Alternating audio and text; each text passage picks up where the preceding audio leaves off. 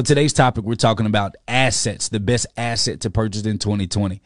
And typically when you look at an asset, you want to look at a few different variables. You want to look at who the asset or that stock or where that asset, what class is it in, meaning what industry it is in.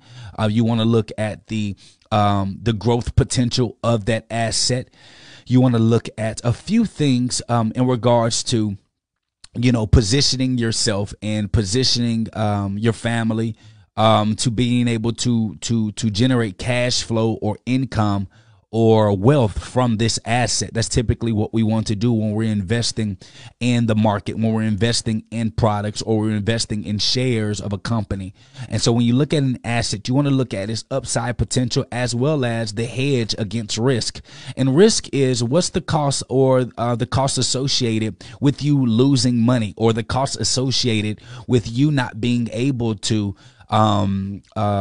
grow this asset or generate cash flow from this asset, or for it to be a positive asset and not a liability in your life. A liability is something that takes money away, not add value to. And so we're talking about the number one asset to purchase or to invest in 2020 or over the next 10, 20 years. And the number one asset to invest in, you ready?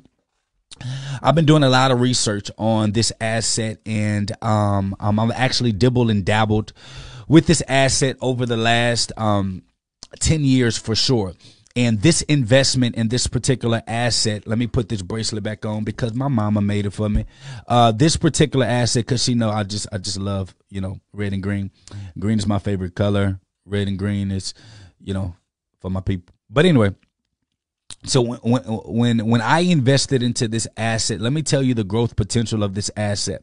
When I invested into this asset, specifically speaking about this investment that I made 7 years ago, not 10, 7 years ago, this asset brought me literally about $100,000 my first year. The second year, the asset did maybe $40,000. The next year, this asset did about $50,000. The next year, the asset did about $20,000.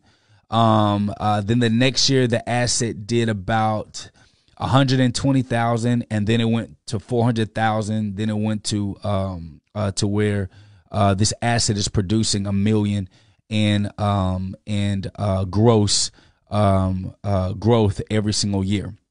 And this asset that I'm talking about is me. The asset that I'm talking about is you. Because there's no asset class in America where you can literally put $10,000 into it and it can generate you, it can perpetuate a $100,000, $50,000, $1 million, $80,000 return on a $10,000 investment. Jake, what exactly do you mean? What I mean is that I invested about $5,000 into my education, my knowledge base, into books, into personal coaching. That was my first initial package, and I dispersed about $5,000 in my self-education over 2 years. And that included licenses to be in the industry that I'm in. It included personal training and coaching, relentless hours of learning and re-educating myself and breaking barriers. And this asset that I invested in that first year, you know, I produced $104,000 my first year of investing. In that year, I only invested maybe like $1,000 into my personal education. So when it comes to you growing, when it comes to you looking for the best asset that you can purchase, there is no better asset than you.